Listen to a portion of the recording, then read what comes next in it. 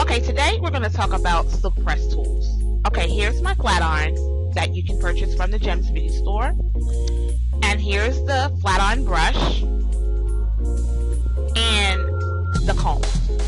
Okay, so these two items are going to help you to not encounter heat damage. Also, don't forget your Nairobi sheer shine that you can also purchase from the Gems store, and this is a heat protectant. Okay, so first you're going to put the flat iron on the hair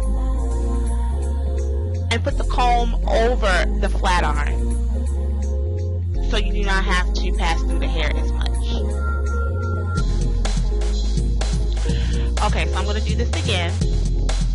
Put the comb on top of the flat iron and then flat iron over the comb and then just push down. And that's it. That way you do not have to pass through the hair as much. Okay, so here's the brush.